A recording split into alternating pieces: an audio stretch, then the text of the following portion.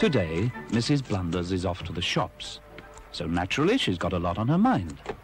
After all, she mustn't forget anything. What about a nice bit of fish with white sauce? Oh, no, we had fish yesterday. Oh, dear. Oh, look, Wilson's have got a sale. That reminds me. I must phone the vet. Spaghetti with Brussels sprouts. No, I'll go to the butcher's first. Oh, bother, they're closed. Well, it'll just have to be fish. You'll never notice. You might meet Mrs. Blunders driving down the high street. And no matter how well you think you know the road, no matter how sensibly you drive, Mrs. Blunders could be round the next corner. That's why you should always wear your seatbelt.